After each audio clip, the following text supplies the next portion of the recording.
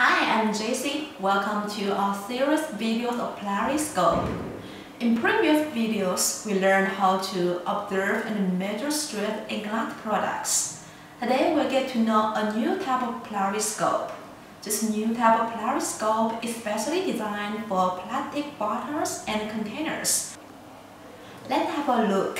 This new type of Polariscope is made of two parts. On the bottom, there is the polarizer, and on the top, we see the analyzer. Now, I'm holding a PET preform. Viewing in natural light, it seems flawless. No defect is visible. But don't be cheated by your eyes. Let's put the PET preform on the sample plate. Now, this PET preform is placed parallel to the polarizing axis. What will we see from the analyzer? Here you can see a clear black fringe in the center of the preform. Then switch the preform slowly until it is about 45 degrees to the polarizing axis.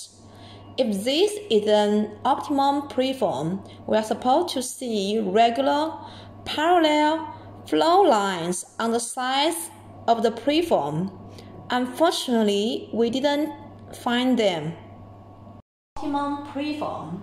When viewing under polarized light, we should find a clear black fringe when the sample is placed parallel to the polarizing axis.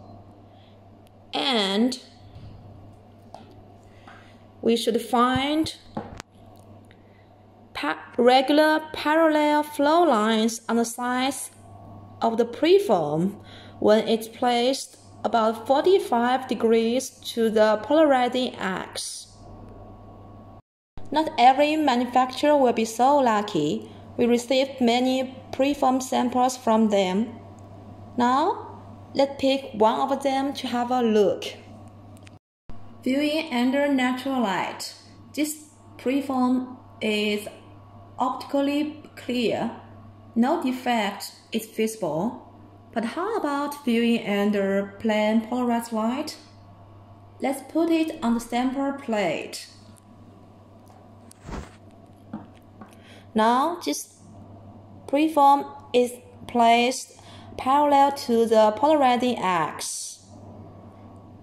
You can see there's no black fringe in the center. Then slowly switch the preform until it's about 45 degrees to the polarizing axis. There is no regular parallel flow lines on the sides.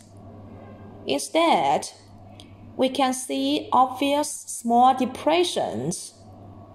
According to analysis of 12 common defects within PET preforms, we can conclude that there is sinking within the preform. Sinking within the preform can be caused by possible 5 reasons. One reason is insufficient filling of the mold cavity. Another reason is insufficient cooling temperature within the mold. Other 3 reasons are listed in detail in our datasheet. In the detailed datasheet, are there 11 types of common defects within PET preforms, and the measures to avoid them will also be provided for your reference. Hope this improving advice will help reducing your production costs and guarding your quality.